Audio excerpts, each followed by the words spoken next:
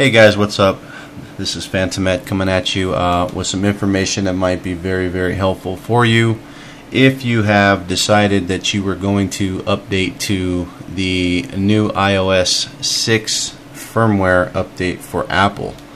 I know recently when this firmware came out yesterday, the upgrade was causing a lot of issues for iPhones, iPads, etc. I did the updates as soon as 10 o'clock hit. When I got the updates, I was updating two products, the iTouch 4 and also my iPad 3rd generation.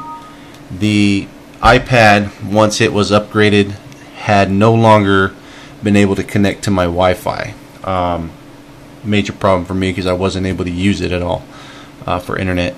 iPad Touch connected with absolutely zero problems to my Netgear router. This is the router I have, Netgear. It is the WGT 624 version 3 model. This video here is specifically for this router. The problem that we resolved, because as soon as the issue came out, I went into the Apple forums and got my question up basically right here. Am I the only one having iOS 6 iPad 3 Wi-Fi issues? Started that thread, and within 24 hours I've got to say that everybody that jumped into that thread talking about their routers, their settings, their problems, we pretty much were able to break down what happened in regards to this particular router, the WGT 624 version 3. The solution, straight out the bat, you need to downgrade your firmware. You should be using firmware 2.0.21. You can easily do this by going into Netgear and downloading the older firmware. Go into their support and download section for your particular router if you have this one. It could work for other routers as well, but what I'm seeing with iOS 6 is that it's not compatible with a lot of different routers that are out there. So until they can resolve this, so far this is the workaround.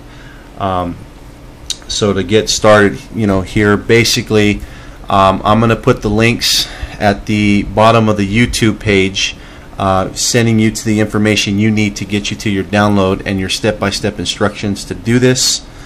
And then from there you should have absolutely no problem. So step one, obviously, it's going to be going to Netgear and getting the older firmware, and then basically downloading that to your computer.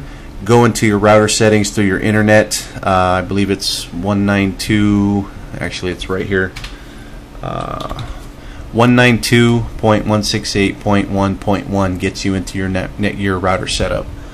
I don't know if you can see that, but basically once you're in there, then you can go ahead and go into maintenance, router upgrade, and upgrade your firmware by picking the file where you downloaded it to, and it'll downgrade it to that firmware. Once you have that, you should be able to connect your iPad. Before, I would have the iPad up, but it just wouldn't join the network. It would read and detect the actual network, my Phantom 1 network, but before it was not wanting to join the network at all. So as you can see here, sorry, phone's a little blurry here. As you can see here, I'm on 6.0, and basically Wi-Fi, my Phantom 1 network, I have that set to auto.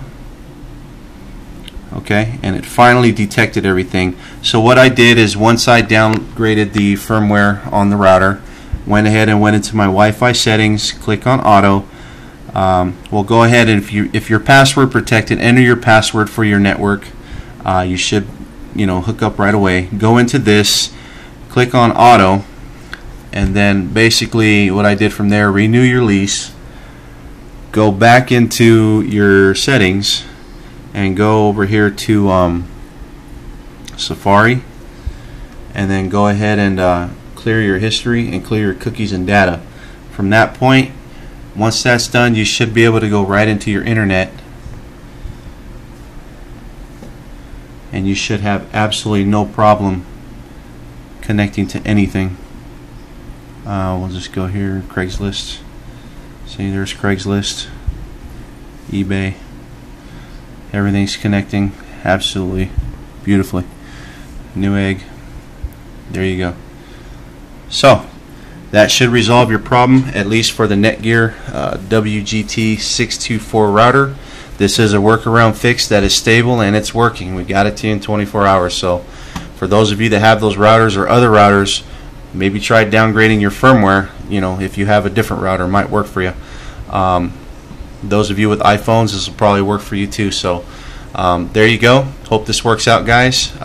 You know, leave comments if it works for you. If it doesn't, relate your experience, maybe what you're doing wrong. Hopefully we can help you out. If you're not in the Apple forums, I'd probably recommend going there and getting all the information you need there, because, you know, obviously it helped, you know, putting the questions out there. Thanks. Have a good day.